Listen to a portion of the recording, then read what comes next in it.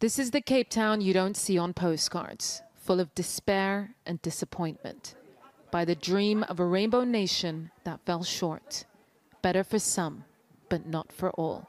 I normally make a joke on saying that this is Europe, and where I'm going to take you now is South Africa. And this is South Africa, the sprawling apartheid-era townships of Cape Town that have changed little over the last 30 years, deprived and disconnected from the luxury of South Africa's jewel.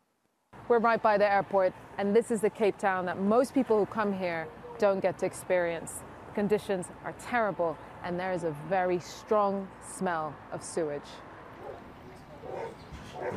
The smell feels more stifling with elections around the corner, and the unkept promises of politicians ring louder than ever.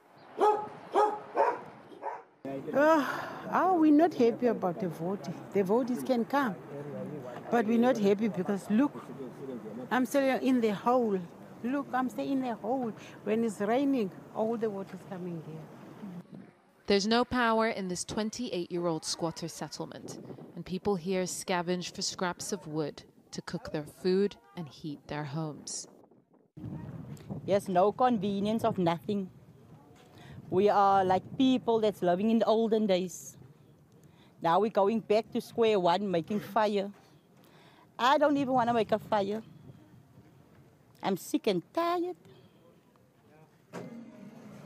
This is as good as it gets for townships like Nyanga, janitors sent by the city to clean out bucket toilets. There's rising discontent on Cape Town's edges as the economy in the center grows. What is us? Are we not people? Are we not part of the community?